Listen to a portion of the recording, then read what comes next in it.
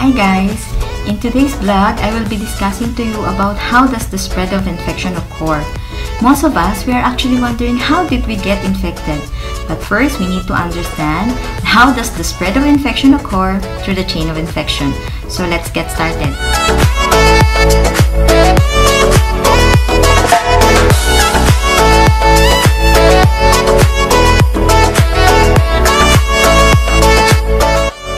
Let's take a look at the fire. For a fire to spread, it must be in good condition.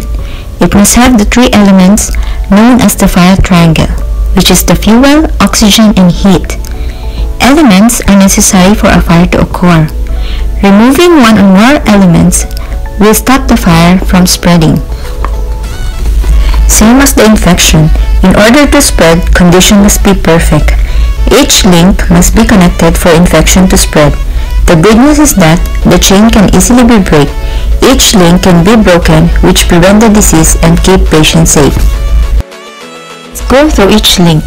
First link is the pathogens or the infectious agent.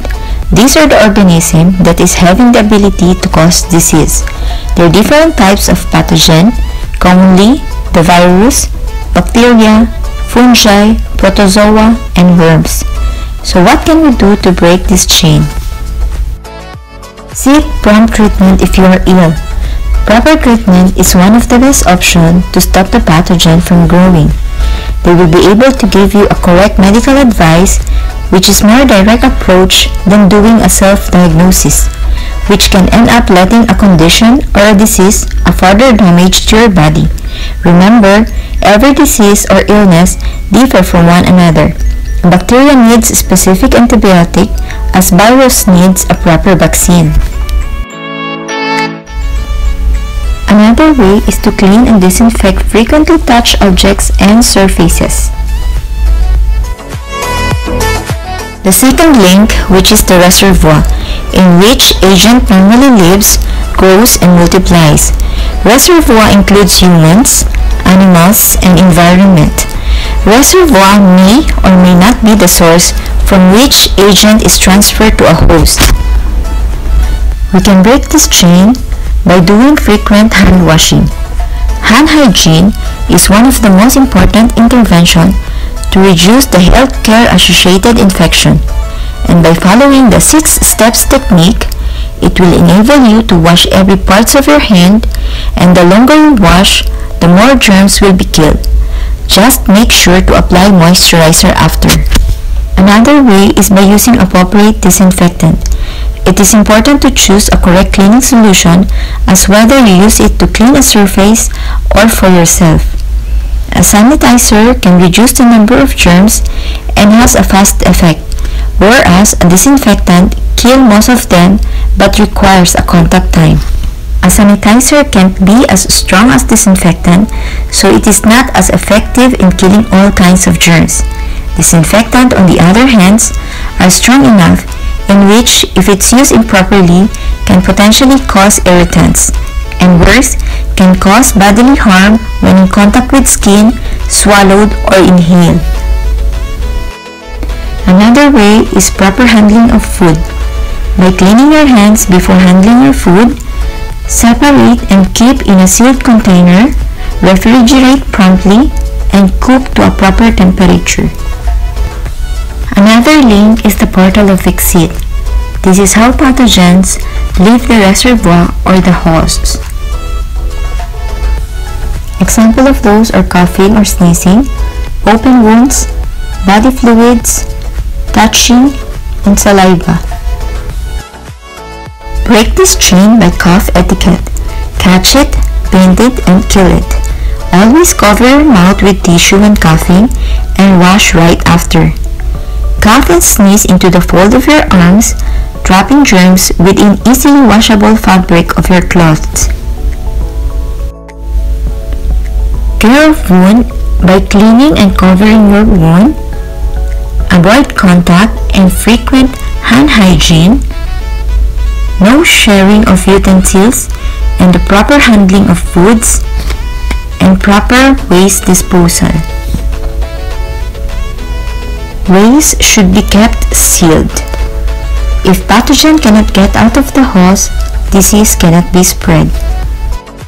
Let's go on with the fourth link, which is the mode of transmission. This is where pathogens travel from one place to another, even in your own hands. The different types of transmission is via contact, which is the direct and indirect, droplet, and airborne.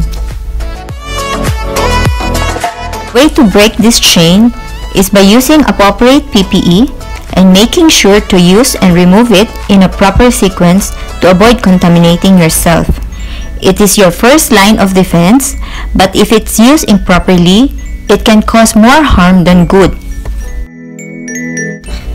Another way is to keep a social distance, like for example the COVID-19.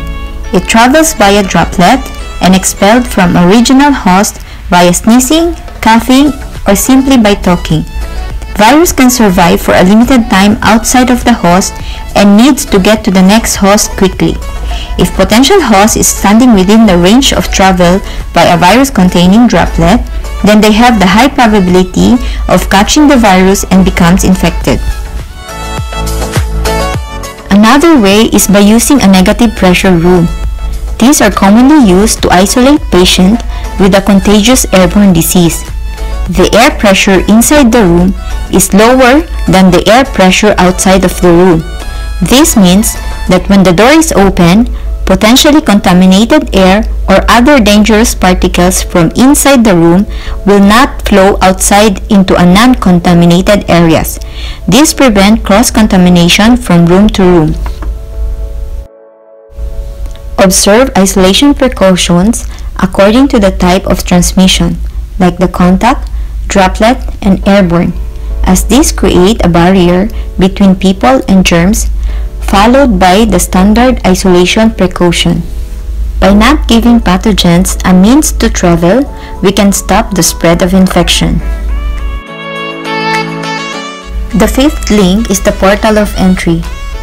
It is the way that the pathogens enter the host, like for example the break in the skin or the open wound, contact, improper use of mask, splashes in the eyes.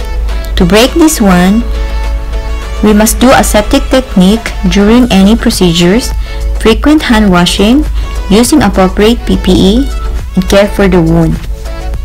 Remember, the germs can get in the same way they get out.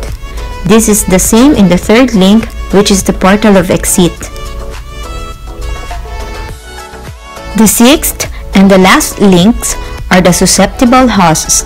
Hosts are usually the person who cannot defend against the pathogens, such as the young children, elderly, burn patients, immuno-compromised patients, patients who have underlying medical conditions. But it can also be anyone, even you. So watching your health, boost your immune system, working out, getting enough sleep, providing adequate nutrition is one way to fight and defend yourself from getting sick. Removing any elements from the fire triangle help firemen to stop the fire. The infection occurs when each link is present in this order. As you can see, precautions are almost same for each link. When it is applied properly and regularly, you can easily break the chain at any link. Both needs to be in good condition in order to spread. We can fight infection like firemen fights fire. Your daily activities give you many chances to break the chain and keeping everyone safe from illness.